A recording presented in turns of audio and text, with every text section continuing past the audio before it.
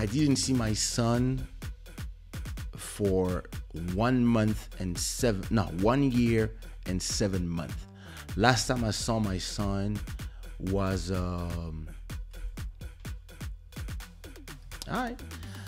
last time was December 2019.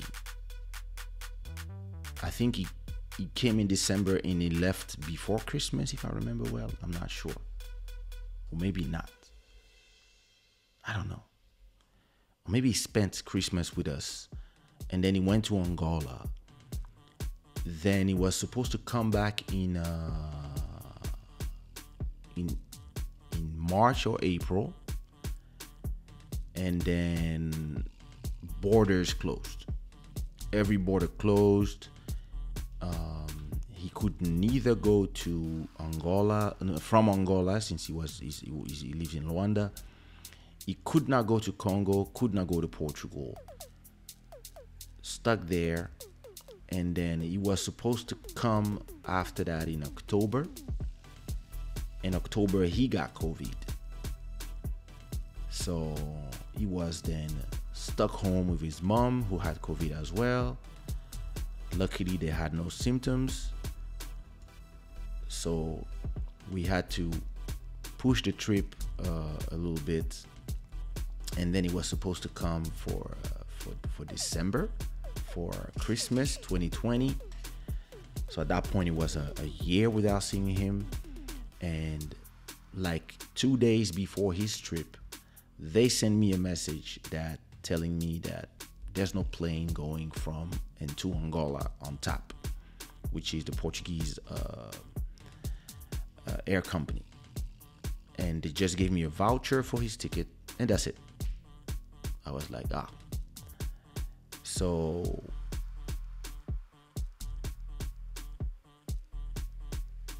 was it before or after I had COVID? Because I'm like, everything is now a little, I don't even remember the whole timeline, but yeah. So then after that, we tried to make him come before, probably around March or April. But the ticket price were just amazing of abuse. These plane companies are trying to just make their money back by doing super expensive tickets and not enough flights. So that's abuse, but hey.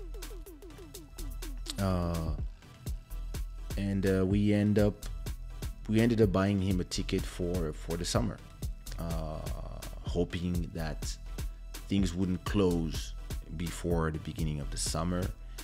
And this morning at 8 a.m. he finally landed.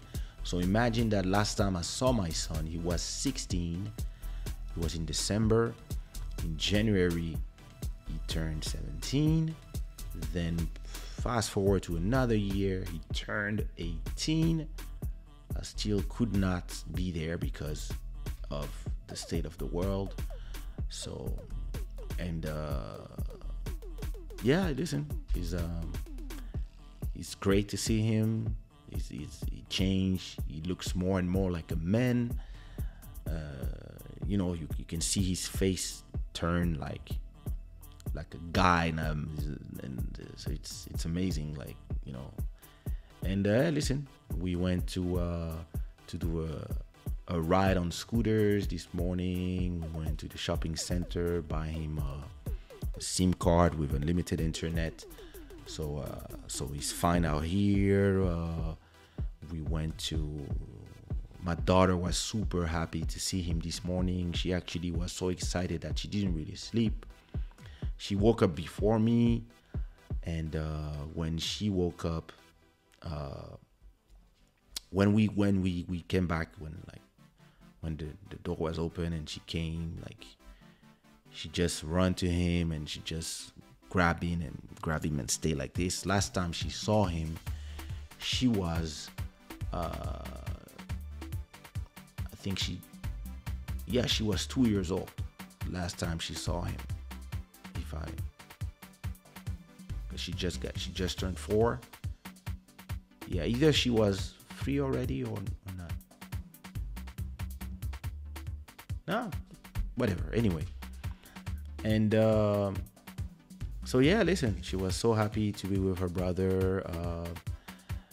So and tonight we went to get some hamburgers, just just for him to know the new restaurants in the zone. And she starts crying. She's like, I don't want you guys to go. I don't want you guys to go without me. Da, da, da, da, da. I want to come. So yeah, we took her, and it's a special feeling when you. I mean, I'm not shocked that I have 2 kids, but it's been so long that I didn't have my 2 kids at the same time, and that I was just walking in the streets with my kids. It just had a special feeling for me, because when you work as much as I work, you don't really realize the time that is going by, and we don't have a choice anyway. So I could not see my son for all this time, and can imagine how it is for him as well. So yeah, it was amazing to see each other, even if we used to being apart, because it's been like this forever. But I never spent more than, maybe on tour, maybe a month and a half maximum, or 2 months, 3, but never more than 3 months. So a whole year and 7 months, that was special. This whole moment that we are all going through, even the people who believe that they were fine, it actually hits you in ways that you don't really realize, because families are apart, people don't see their parents, people get sick, and kept saying, I don't anymore, since I came to grips with the idea of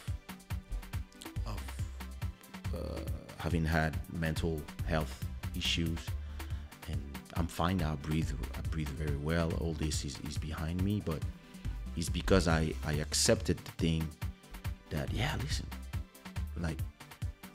all this, it could have been over. They could have been all alone, and now that we are all together, and my family as a whole, today my wife cooked some of her amazing rice that goes here. That, you see this? That's her. And I was just, we're in the kitchen table, and he was here, I was here, she was here, Princess Asha was here, and we were just having a family lunch. And that simple thing felt amazing, because after a long time, we are whole. And so he told me, tonight I'm coming to the live. I was like, yeah, well, no, I will just come in the back and say, yo. So I was like, yeah, no problem. So before I go take my shower around 11 something, I passed in his room to tell him, hey, I'll be live in around 40 minutes. So once I dress, if you want to come pass by still. And I enter his room. He was like this with his phone. He was out.